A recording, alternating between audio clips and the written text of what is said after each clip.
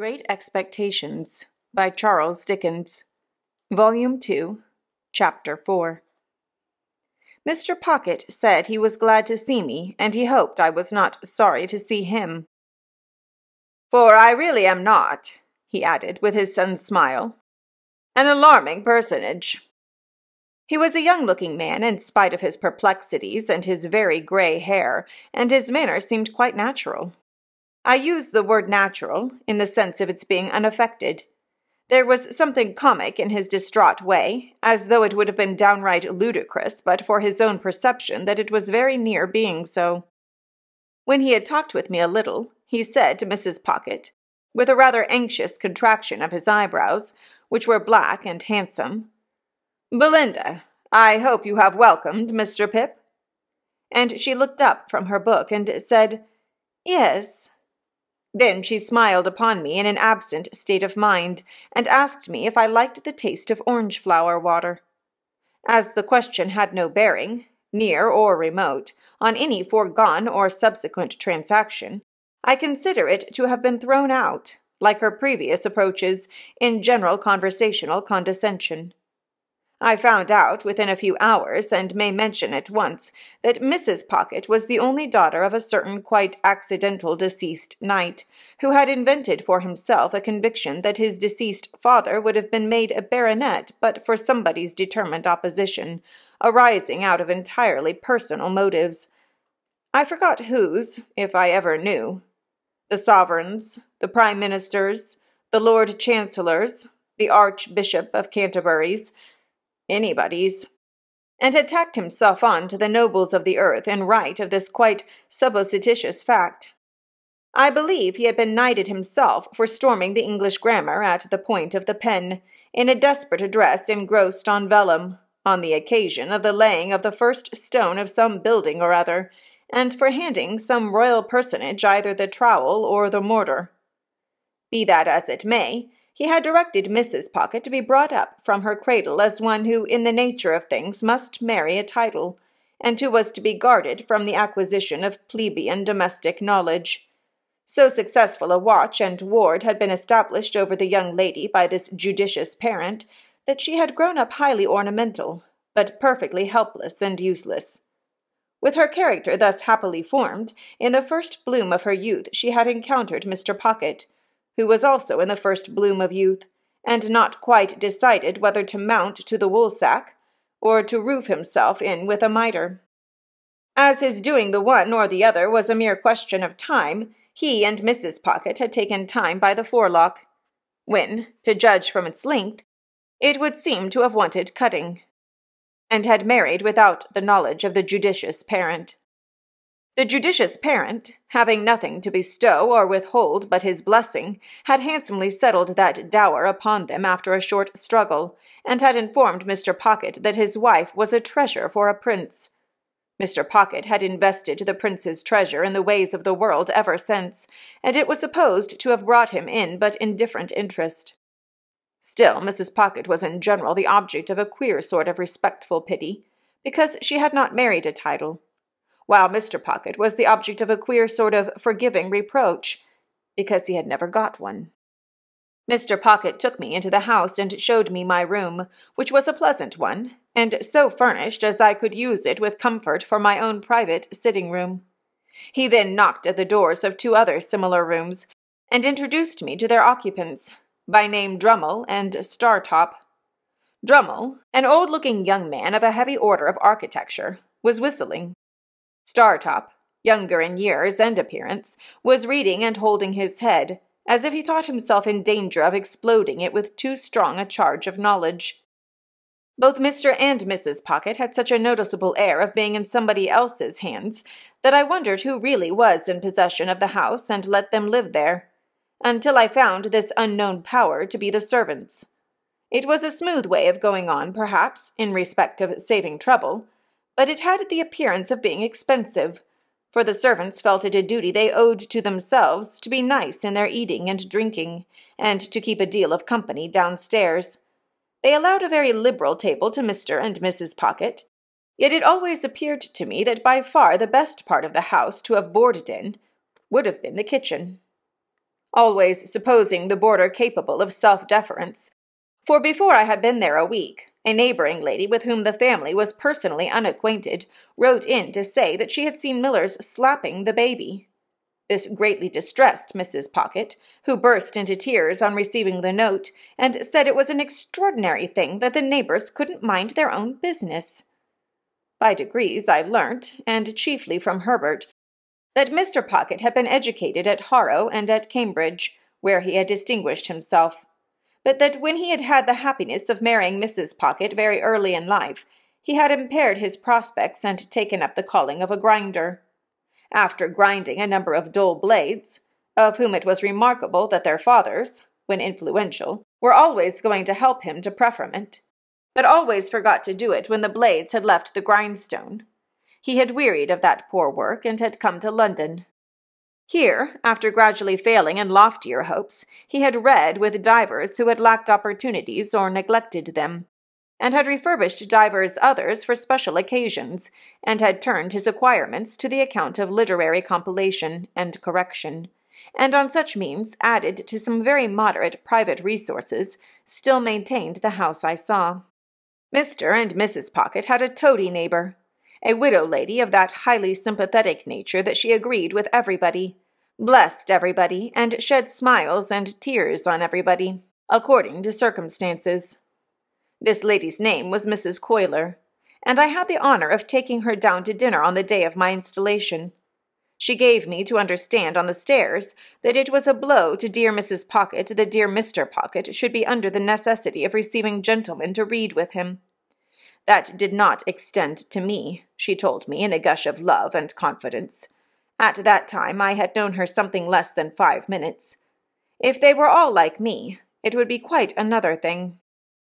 "But dear Mrs. Pocket," said Mrs. Coiler, "after her early disappointment, not that dear Mr. Pocket was to blame in that, requires so much luxury and elegance." "Yes, ma'am," I said, to stop her, for I was afraid she was going to cry. "And she is of so aristocratic a disposition." "Yes, ma'am," I said again, with the same object as before. "That it is hard," said Mrs. Coiler, "to have dear Mr. Pocket's time and attention diverted from dear Mrs. Pocket." I could not help thinking that it might be harder if the butcher's time and attention were diverted from dear Mrs. Pocket.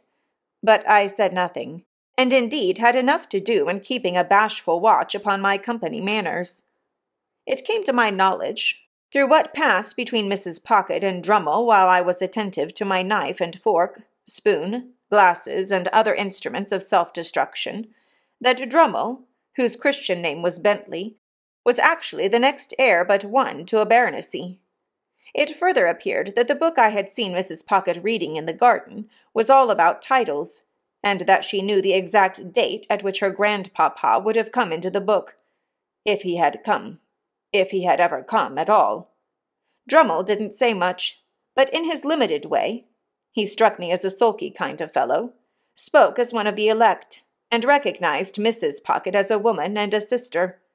No one but themselves and Mrs. Coiler, the toady neighbor, showed any interest in this part of the conversation, and it appeared to me that it was painful to Herbert, but it promised to last a long time, when the page came in with the announcement of a domestic affliction. It was, in effect, that the cook had mislaid the beef. To my unutterable amazement, I now, for the first time, saw Mr. Pocket relieve his mind by going through a performance that struck me as very extraordinary, but which made no impression on anybody else, and with which I soon became as familiar as the rest. He laid down the carving knife and fork, being engaged in carving at the moment, put his 2 hands into his disturbed hair, and appeared to make an extraordinary effort to lift himself up by it. When he had done this, and had not lifted himself up at all, he quietly went on with what he was about. Mrs. Coiler then changed the subject, and began to flatter me. I liked it for a few moments, but she flattered me so very grossly that the pleasure was soon over. She had a serpentine way of coming close to me when she pretended to be vitally interested in the friends and localities I had left, which was altogether snaky and fork-tongued, and when she made an occasional bounce upon Startop, who said very little to her, or upon Drummle, who said less, I rather envied them for being on the opposite side of the table. After dinner the children were introduced, and Mrs. Coiler made admiring comments on their eyes, noses, and legs, a sagacious way of improving their minds. There were 4 little girls and 2 little boys, besides the baby, who might have been either, and the baby's next successor, who was as yet neither. They were brought in by Flopson and Millers, much as though those 2 non-commissioned officers had been recruiting somewhere for children, and had enlisted these, while Mrs. Pocket looked at the young nobles that ought to have been, as if she rather thought she had the pleasure of inspecting them before, but didn't quite know what to make of them. "Here, give me your fork, Mum, and take the baby," said Flopson. "Don't take it that way, or you'll get its head under the table." Thus advised, Mrs. Pocket took it the other way, and got its head upon the table, which was announced to all present by a prodigious concussion. "Dear, dear, give it me back, Mum," said Flopson. "And Miss Jane, come and dance to baby, do." One of the little girls, a mere mite who seemed to have prematurely taken upon herself some charges of the others, stepped out of her place by me, and danced to and from the baby until it left off crying and laughed. Then all the children laughed, and Mr. Pocket, who in the meantime had twice endeavored to lift himself up by the hair, laughed, and we all laughed, and were glad. Flopson, by dint of doubling the baby at the joints like a Dutch doll, then got it safely into Mrs. Pocket's lap, and gave it the nutcrackers to play with, at the same time recommending Mrs. Pocket to take notice that the handles of that instrument were not likely to agree with its eyes, and sharply charging Miss Jane to look after the same. Then the 2 nurses left the room, and had a lively scuffle on the staircase with a dissipated page who had waited at dinner, and who had clearly lost half his buttons at the gaming table. I was made very uneasy in my mind by Mrs. Pocket's falling into a discussion with Drummle respecting 2 baronetcies, while she ate a sliced orange steeped in sugar and wine, and forgetting all about the baby on her lap, who did most appalling things with the nutcrackers. At length, little Jane, perceiving its young brains to be imperilled, softly left her place, and with many small artifices coaxed the dangerous weapon away.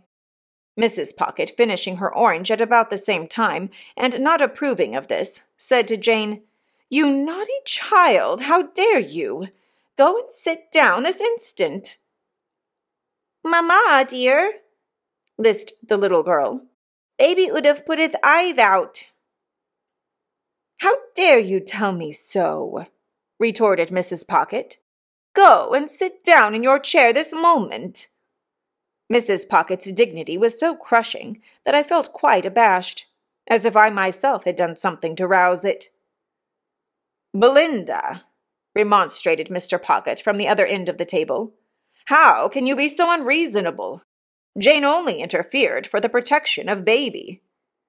"I will not allow anybody to interfere," said Mrs. Pocket. "I am surprised, Matthew, that you should expose me to the affront of interference." "Good God!" cried Mr. Pocket in an outbreak of desolate desperation. "Are infants to be nutcrackered into their tombs, and is nobody to save them?" "I will not be interfered with by Jane," said Mrs. Pocket, with a majestic glance at that innocent little offender. "I hope I know my poor grandpapa's position. Jane, indeed." Mr. Pocket got his hands in his hair again, and this time really did lift himself some inches out of his chair. "Hear this," he helplessly exclaimed to the elements. "Babies are to be nutcrackered dead, for people's poor grandpapa's positions."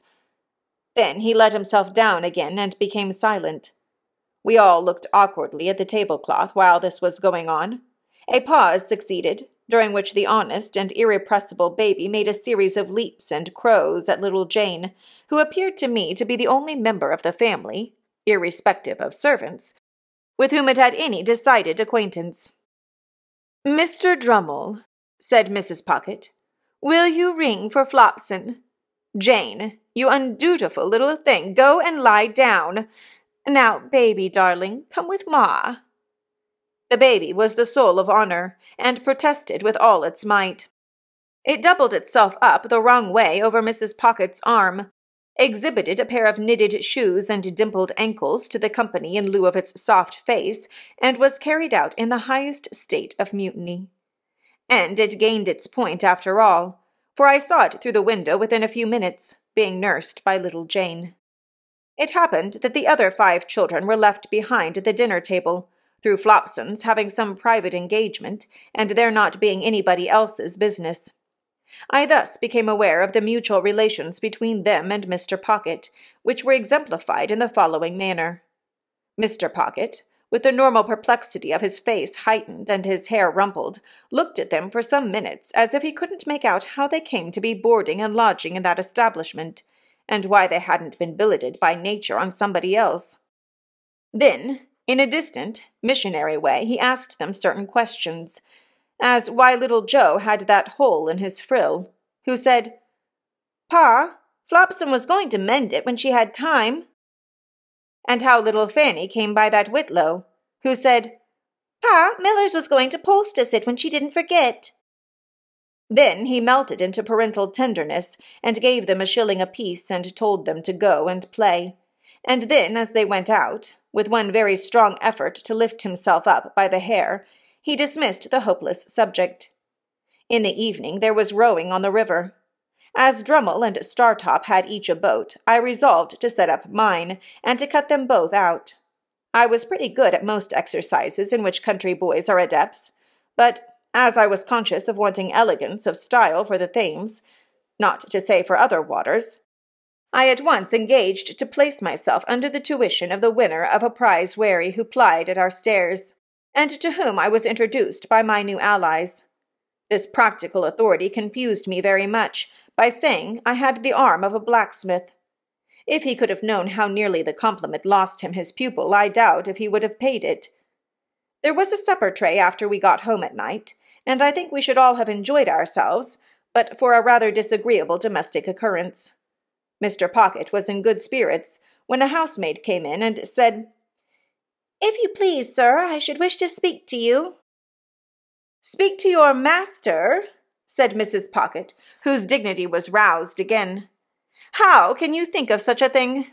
Go and speak to Flopson, or speak to me at some other time." "Begging your pardon, ma'am," returned the housemaid, "I should wish to speak at once, and to speak to master." Hereupon Mr. Pocket went out of the room, and we made the best of ourselves until he came back. "This is a pretty thing, Belinda," said Mr. Pocket, returning with a countenance expressive of grief and despair. "Here's the cook lying insensibly drunk on the kitchen floor, with a large bundle of fresh butter made up in the cupboard ready to sell for grease." Mrs. Pocket instantly showed much amiable emotion, and said, "This is that odious Sophia's doing." "What do you mean, Belinda?" demanded Mr. Pocket. "Sophia has told you," said Mrs. Pocket. "Did I not see her with my own eyes and hear her with my own ears come into the room just now and ask to speak to you?" "But has she not taken me downstairs, Belinda?" returned Mr. Pocket, "and shown me the woman and the bundle, too?" "And do you defend her, Matthew," said Mrs. Pocket, "for making mischief?" Mr. Pocket uttered a dismal groan. "Am I, Grandpapa's granddaughter, to be nothing in the house?" said Mrs. Pocket. "Besides, the cook has always been a very nice, respectful woman, and said in the most natural manner when she came to look after the situation that she felt I was born to be a duchess." There was a sofa where Mr. Pocket stood, and he dropped upon it in the attitude of the dying gladiator. Still in that attitude he said, with a hollow voice, "Good night, Mr. Pip," when I deemed it advisable to go to bed and leave him.